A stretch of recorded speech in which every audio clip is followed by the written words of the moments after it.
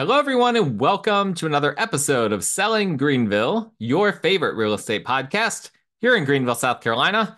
I am your host, as always, Stan McCune, realtor right here in the Greenville area, providing you tons of content on Greenville and the real estate market in general. You can find all of my contact information in the show notes if you want to just talk about the show, or more importantly, at least for me, if you need a realtor in the Greenville area, I'm your guy. You can find my contact information in the show notes. And if you like the show or if you hate it, if you like me, if you hate me, whatever the case may be, please hit the subscribe button, rate, review the show, comment, all of those good things. That is the primary way that you guys can support this content and encourage me to keep going with it. So please do that. I really enjoy when I see those ratings and reviews come in.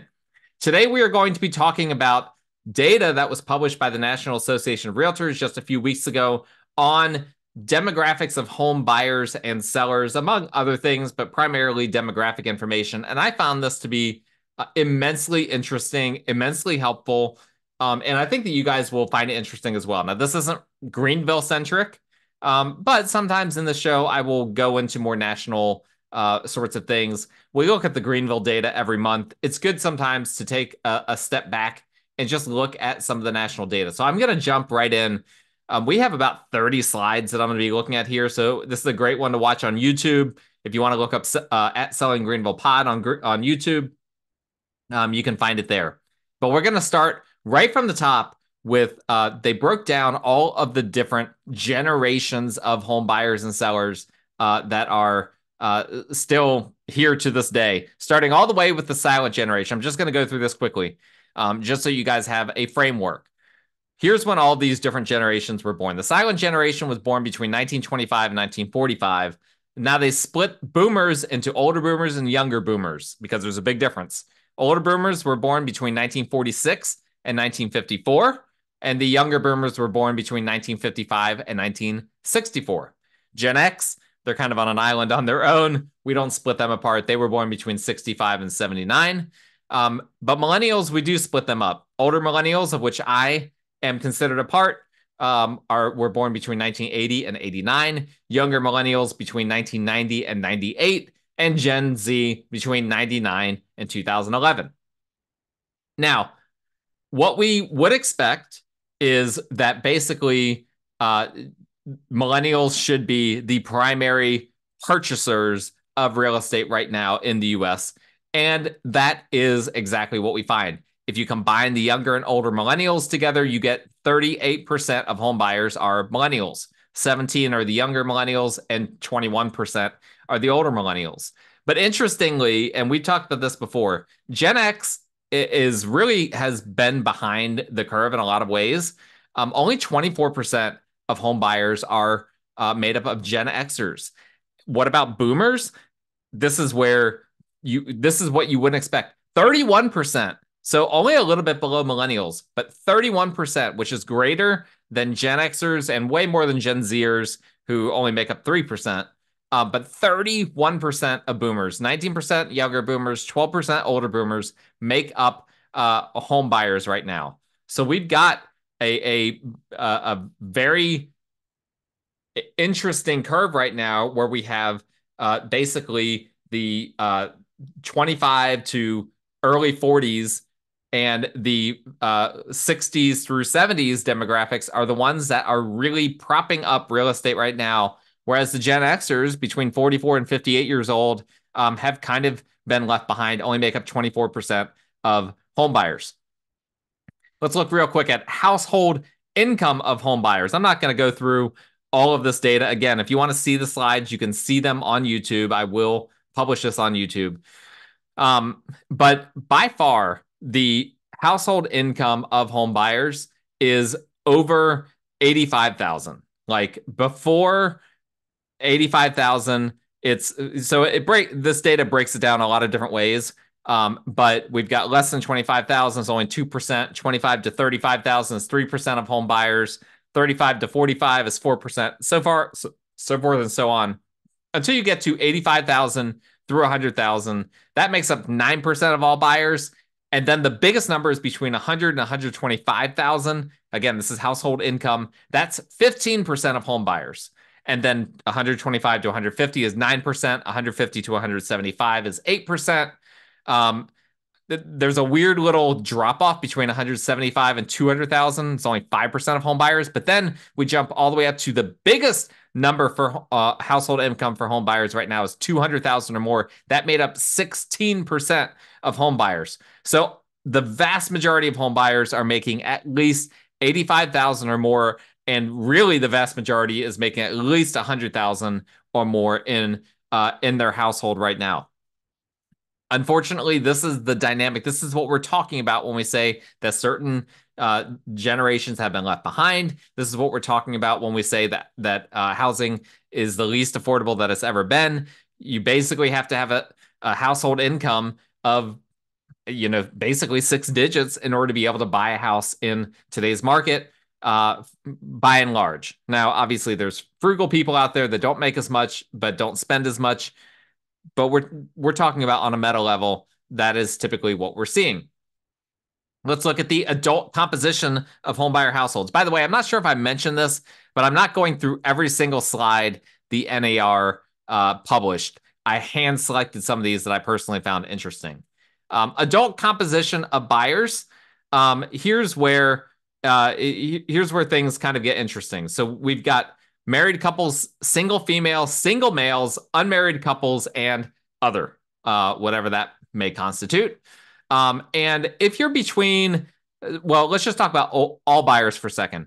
59% of all home buyer households are married couples. And what this doesn't specify is whether they have children or not. So 59% of all home buyers are married people.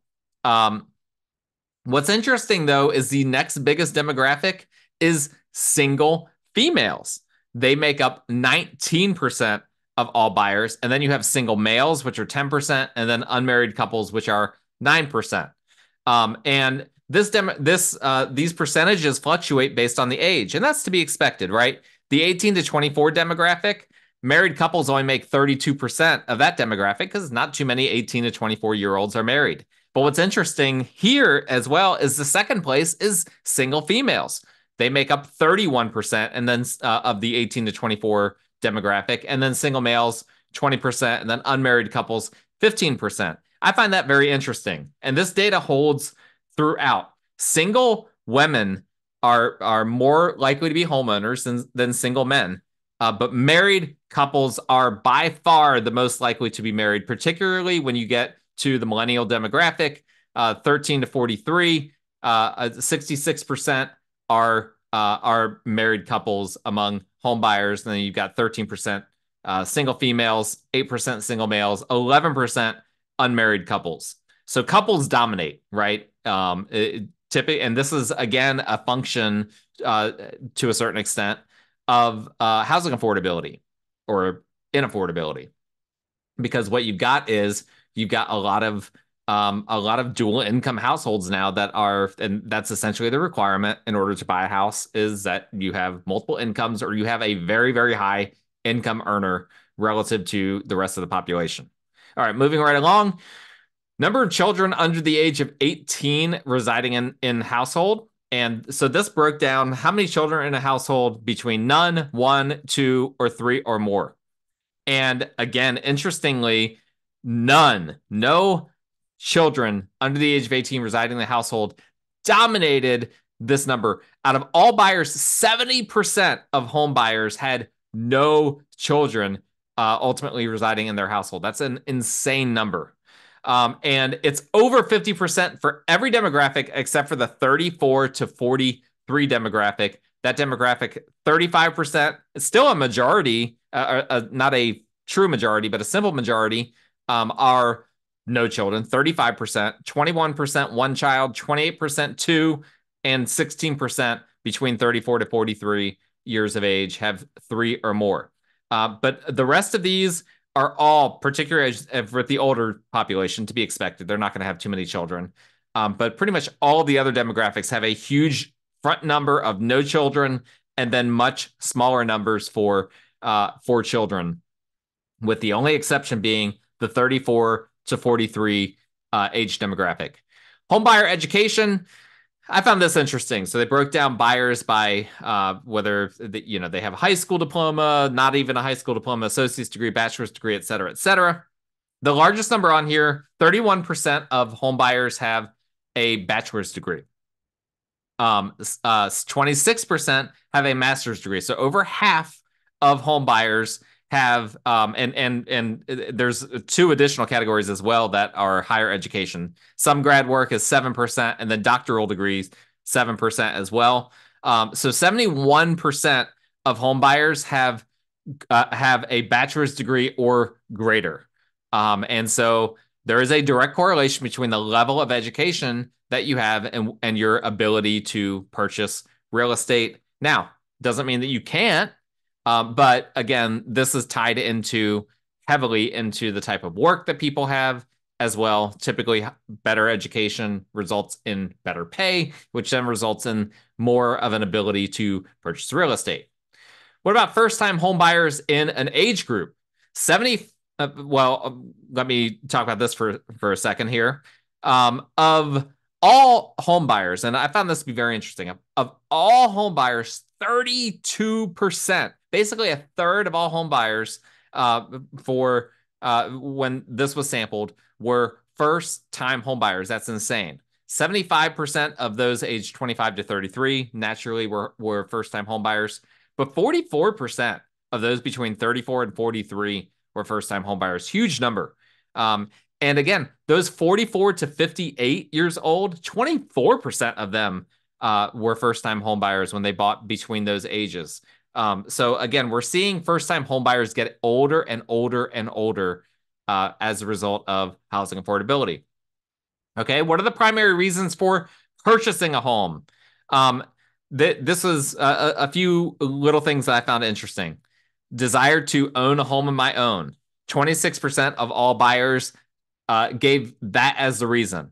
And, that's a very American thing, right? I want to own something. I don't want to borrow something from someone else.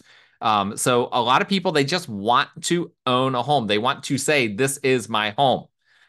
In second place was 12% that said a desire to be closer to family, friends, relatives. So these are people that, perhaps because of the limited options when you're renting, they would rather buy. They have the ability to buy and be closer to people they care about than they would if they rented.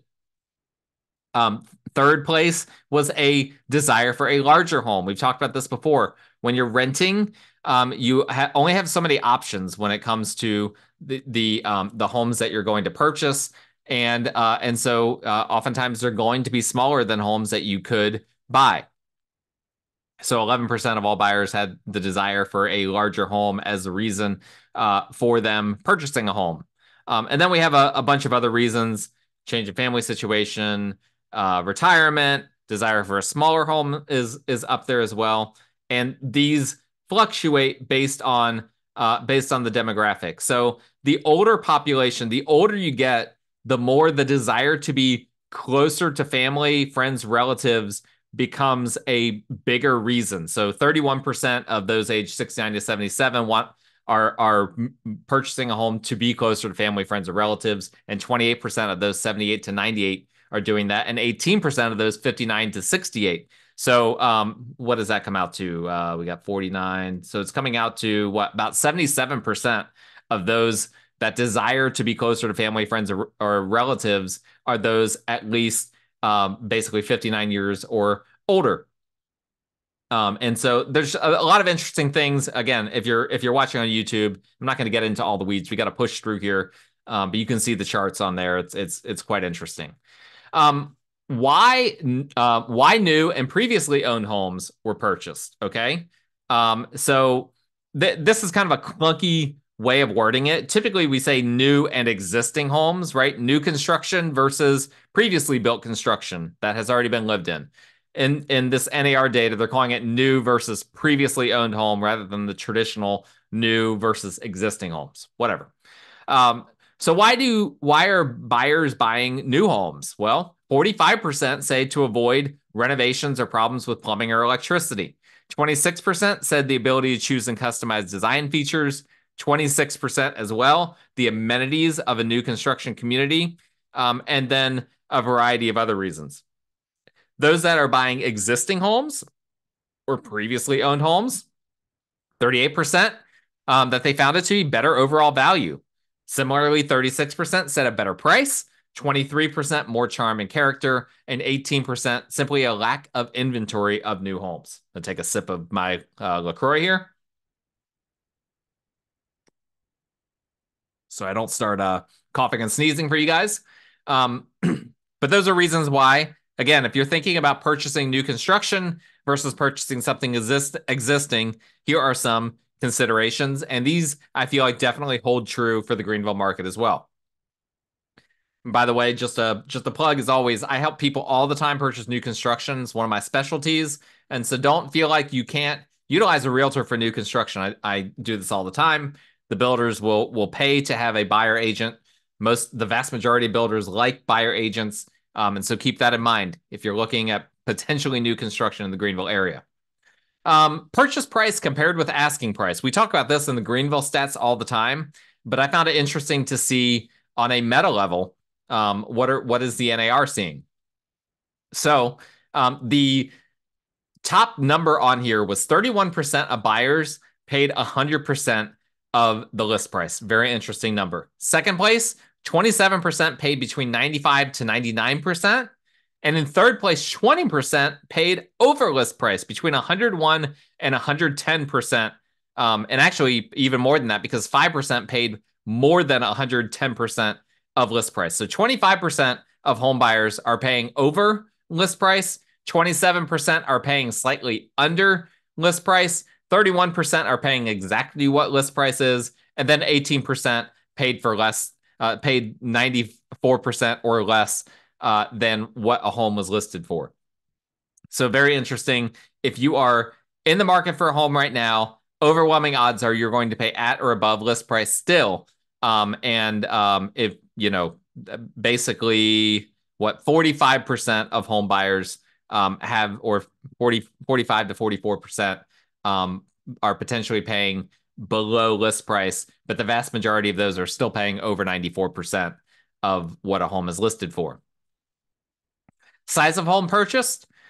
The vast majority of homes purchased right now are between 1,500 and 2,500 square feet. So 1,501 to 2,000 square feet constitutes 28% of all home buyers, and 2,000 square feet to 2,500 constitutes 26% of all home buyers. And so that's the sweet spot, right? 1,500, 2,500, and that makes sense. It's not super shocking. That is the sweet spot where you can get 3 to 4 bedrooms and 2 to 3 bathrooms, which is what people generally want. The median square footage was 1,860 for all buyers.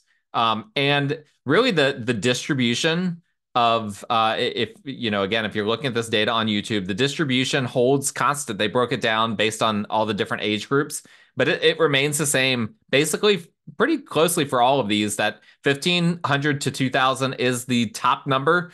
2,000 to 2,500 is second place. And then third place might be either 2,500 to 3,000 or 1,000 to 1,500, just kind of depending on the demographic based on the age of the home buyer. Your home was built. 28% of homes in this survey were built between 1987 through 1962. Very interesting. 20% from 2003 through 1988. 20% also from 1961 through 1919. And then the vast majority so to add that up, that was 68% of homes that are being purchased right now were built between 1919 and 2003. So that is really the sweet spot right now. People are, in Greenville, we don't have a whole lot of homes that are selling from 1919. We see them every now and then. But most of the oldest homes in Greenville that are being sold, typically 30s or 40s is the oldest that we typically have. Greenville's not a super old city, relatively speaking, most of Greenville. And so the vast majority that I see are between 1940 and I think the early 2000s is pretty accurate for our market here. Characteristics of home on which a buyer compromised. I found this very interesting. Most buyers have to compromise. Now, 26% of buyers said they did not have to make any compromise.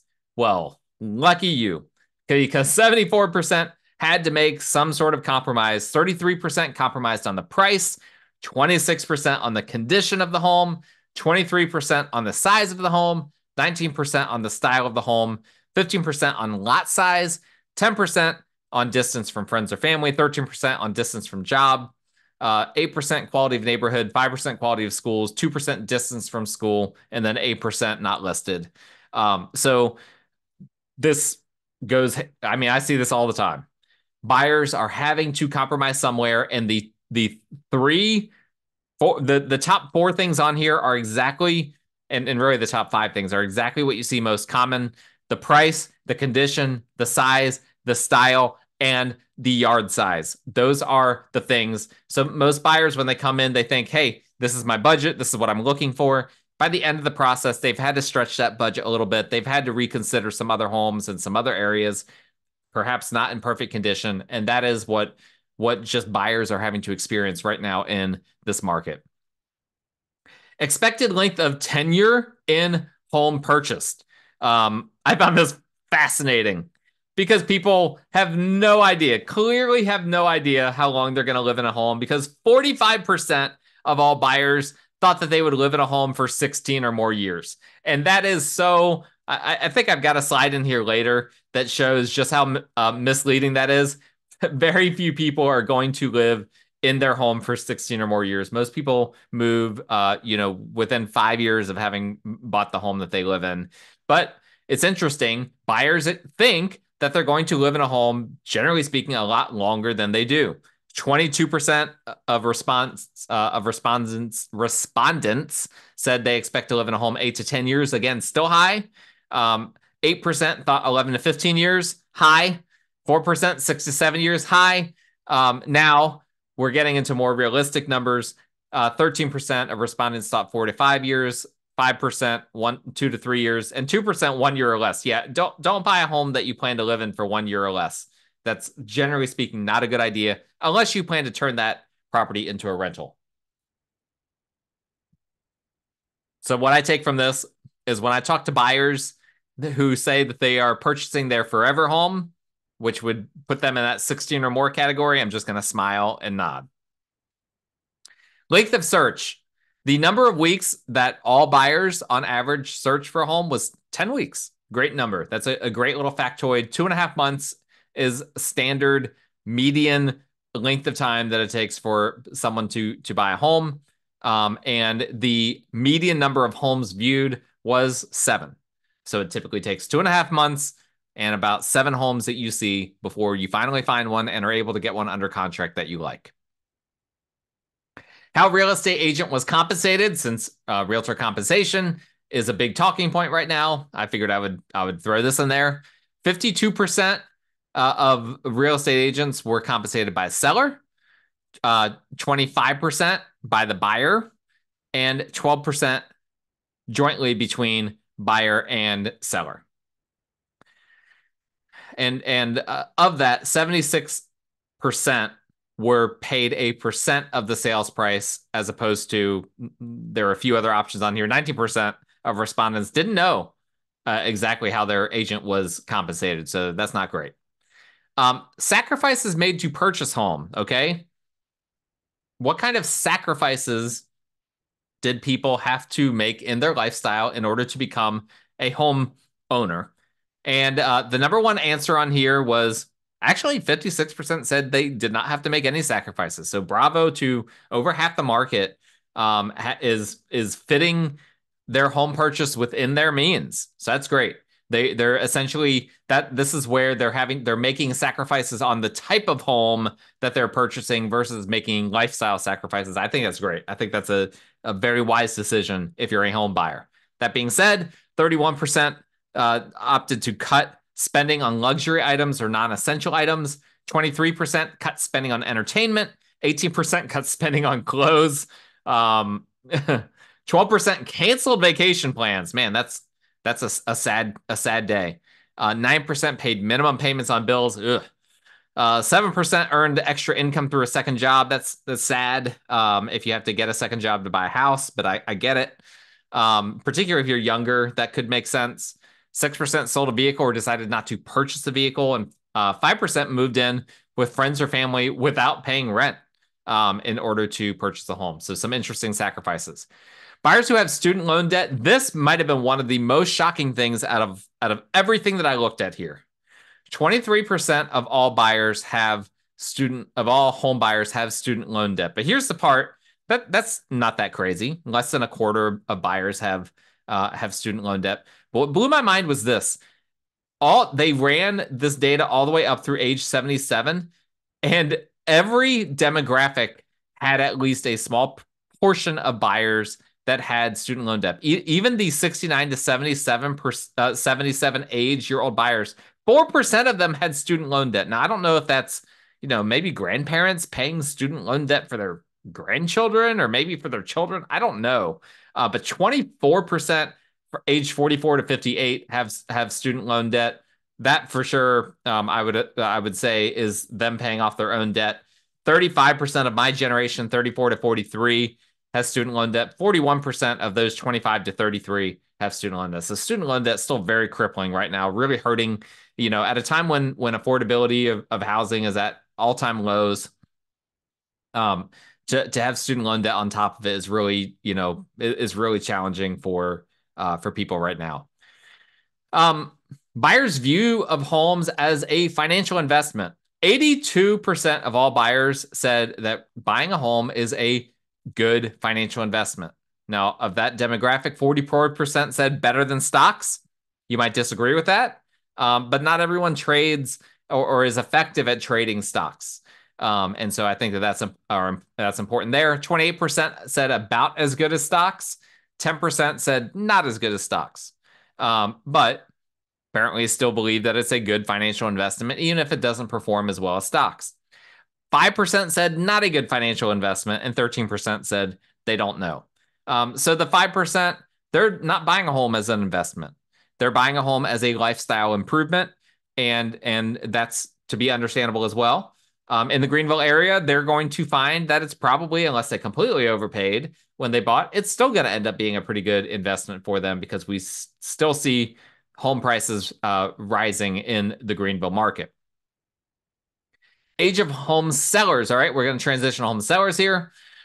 Age of home sellers. 26% of home sellers were the younger boomers, age 59 to 68. 23% Gen Xers, 44 to 58. Older boomers then were in third place, 69 to 77%. And then older millennials, 17%. So what is this? We got 49. So 68% of home sellers are between 44 and 77 years old. So those are the people selling the most right now is mid 40s through late 70s. As far as the household income of home sellers, it's pretty similar to when we looked at the household income of buyers. The largest number on here, $200,000 or more, right? If you're making $200,000 or more, real estate, you have a lot of options at your disposal, right? You can sell investment properties, sell, rental properties, sell your primary residence. You might have multiple residences. Who knows? 200,000 or more, for some people might sound like a lot. It's not necessarily a lot, right? If you're at that closer to 200,000 end of the spectrum, not a whole lot. If you're in the more category and it's a lot more, then obviously you have a lot more options. The second place on here was 100,000 to 125. They made up 15% of home sellers. 125 to 150 were made up 10%. 150 to 175, 9%. 175 to 200, 5%. So the vast majority, again, similar to home buyers, the vast majority of home sellers are making 100,000 or more. And that's because home sellers typically become home buyers. So there's going to be basically the Venn diagram between sellers and buyers there's a ton of overlap between those two categories. Adult composition of home seller household. So again, we're going to look at married couple, single female, single male, unmarried couple, or other. Again, the vast majority, 65% of home sellers are married couples, 20% are single females, 8% are single males, 5% are unmarried couples. Very similar distribution as what we saw with home buyers, because again, they tend to be very similar. Number of children under the age of 18 residing in home seller household. Again, very similar. 75% of all sellers have no children in their household. 10% have one child, 2% have two children, 10%, one child, 10%, two children, 6%, three or more. And where we find the most interesting data is now not just the 34 to 43 demographic, which was the big one for home buyers, but the 25 to 33 demographic also is kind of interesting. So the 25 to 33 age demographic, 33% have no children, but 33% have a child, 23% two children, and 11% three or more. If you're 34 to 43, 26% have no children, 20% one child, and 33% have two children, 21% three or more. So the vast majority of home sellers between 25 and 43 have children, but that drops off big time once you get into 44 to 58. 71% of Gen X it does not have children residing in their household, which is, kind of crazy if you think about it, right? If you're 45 years old, and typically you would expect that they have children in their late 20s, early 30s, but Gen X did things a little bit differently. Okay, a little bit of a unique demographic, and so as a result, they don't have as many children as some of the other demographics traditionally have. Education of home sellers. Again, vast majority of home sellers have a bachelor's degree, some grad work, a master's degree, or a doctoral degree. So bachelor's degree, 30%, some grad work, 8%, 24%, master's degree, 7%, doctoral degree. And then the rest, less than high school diploma, or associate's degree makes up 32% of the remainder of home sellers. Size of home purchased compared to home recently sold. I really like this, the way they did this. So they took the size of a home purchased and then compared it to the size of a home sold. And so we can basically reverse engineer whether sellers are moving up or moving down in terms of home size. And the majority of sellers were moved down. There is a minus 200 square foot difference on a meta level between what was sold and what was purchased. So the average sold home was 2,000 square feet and the average purchased home was 1,800 square feet. Now, the age demographics 25 to 33, 34 to 43, and 44 to 58, they are all stepping up. They are all buying, for the most part, larger homes than what they sold. But because of how active boomers are in this market, and the boomers and silent generation are all purchasing smaller homes than what they're selling, because the boomers are so active right now, they are bringing this whole number down to minus 200. And I find that to be absolutely fascinating.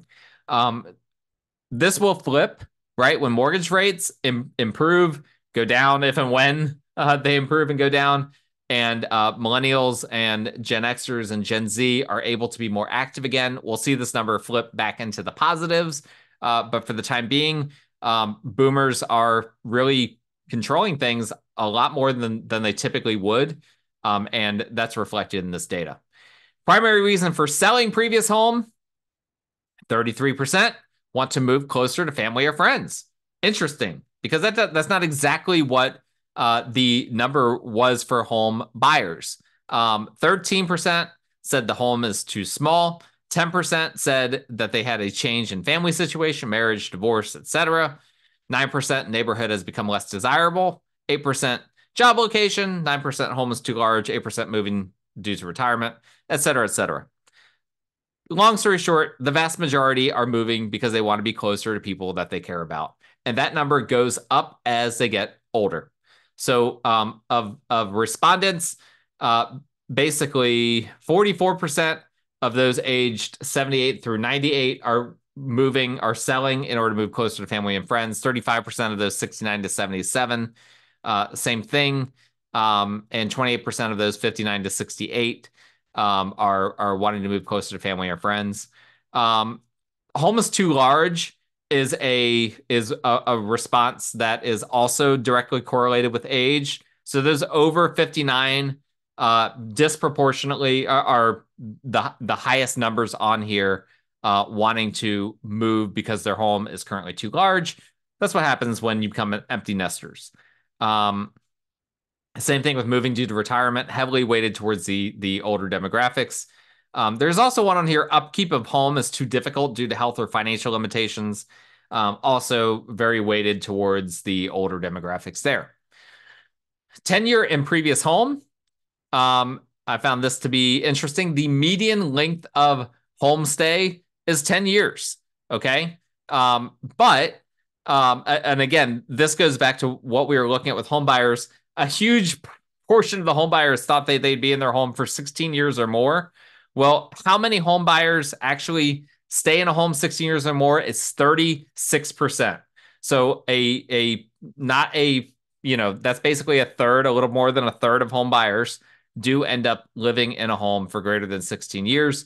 But the largest number on here, believe it or not, is actually 21 years or more. That's 25% of sellers.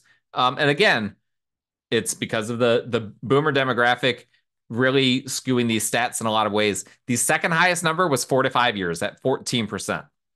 No shocker there. I've already said that's what we see most commonly among demographics that aren't that older population. Usually what we see is people eventually, settle down once they become empty nesters or close to empty nesters. That's when they finally settle into their forever home, more often than not. How about the number of times asking price was reduced for a home seller? 68% of sellers did not reduce the asking price. We talked about this recently on the show. We looked at the Greenville data.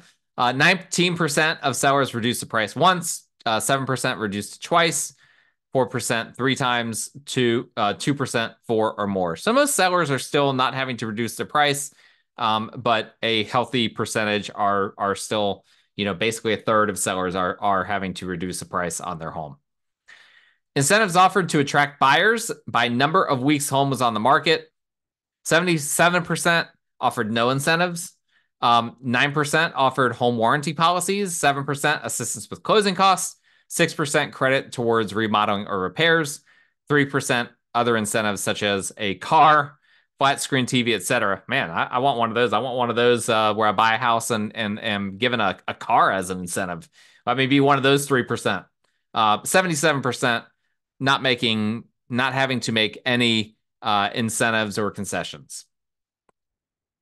Last slide, and then we're done. Did the seller use the same real estate agent for their home purchase? Again, very interesting data. 46% of sellers used the same agent as they used when they purchased the home. 54% used a different agent. Fascinating data to me as a realtor, right? I, generally speaking, would hope that my clients who use me when I help them to buy a home would use me when they decide to sell. But less than half of sellers have done that. Now, this is also interesting, is that the younger generation is disproportionately more likely to use the same agent. People talk about the younger demographic not being loyal. Well, that's not true here. Ages 25 to 33, 66% of them are more likely to use the same agent. 34 to 43, 57%. And then that curve reverses once we get to 44 to 58%. Only 48% of them are likely to use the same agent that helped them buy their house. And then between ages 59 and 98, basically between 37 and 38% of those in the boomer and silent generation demographics are using the same agent that helped them to buy the home. So very interesting data there. I think probably a lot of this has to do with, not necessarily a lack of loyalty amongst the older generations, but they probably just know a lot more realtors, right? So they have so many options at their disposal. Maybe they used, a random realtor to buy the home, maybe a nephew or something like that. They were just like, I didn't really like that experience. I'm going to use a different agent when I sell the home. Or perhaps they went to the listing agent when they bought the home. They went directly to the listing agent and then later decided, that's not who I want to sell my home when I go to sell. So some very interesting data there. I hope you guys found that to be as interesting as I did. If you have any questions about any of that or any thoughts, please let me know. I'd love to hear from you guys. My contact information is in the show notes if you need to reach out to me for any of your real estate needs. Please like, rate, review, subscribe, all of those good things, and we will talk again next time.